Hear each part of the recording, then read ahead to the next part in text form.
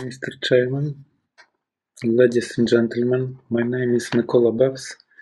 I am head of Department of Architecture and Conservation in Lviv Polytechnic and National University. Thank you for your opportunity to express my views on the war in Ukraine.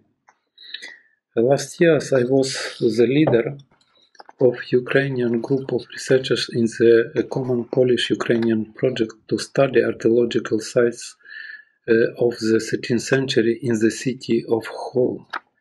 Today, Holm is on the territory of eastern Poland. Why do I mention this? Because Holm was, in the 13th century, the newly founded capital of the Kingdom of Russia of King Daniel.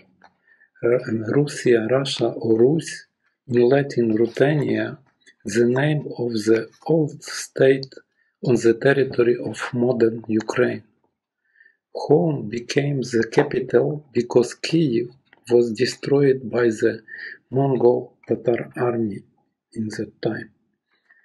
Our archaeological excavations have shown architectural details made in Romanesque style. Result is, architecture in the state of King Daniel was created in the same cultural field with the rest of European countries. Until the end of the 18th century, the territory of Ukraine was called always Russia. Also, it was part of other states, Lithuania and Poland. This can be seen in the picture from the 18th century where Holm is signed as a city in Russia. Slide show it. The territory to east of Chernihiv always been called Muscovy, not Russia.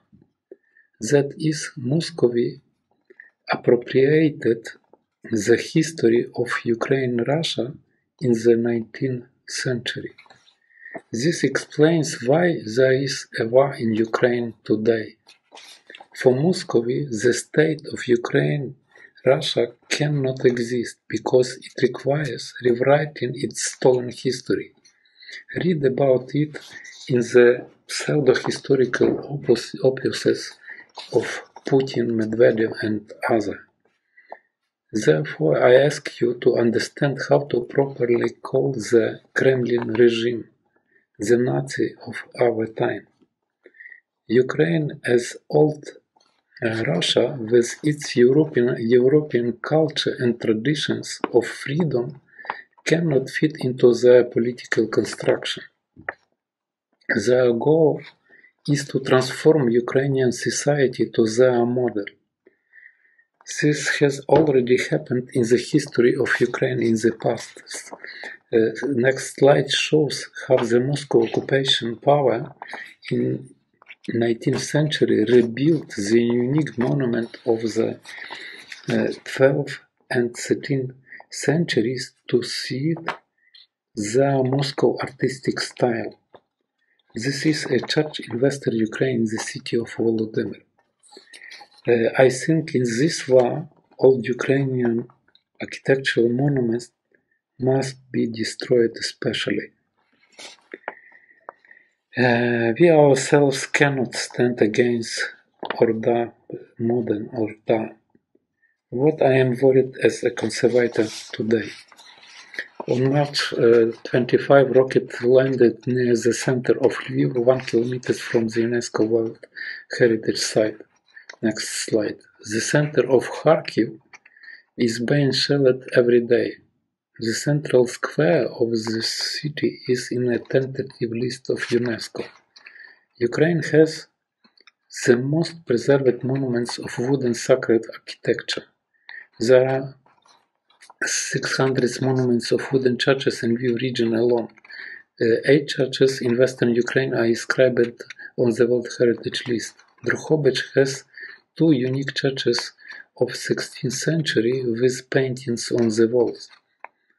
Drohobych is a city with an oil factory and oil-producing areas around it, so rockets will arrive here tomorrow. Yesterday rockets fired at the city in the Dnipro region. slide show.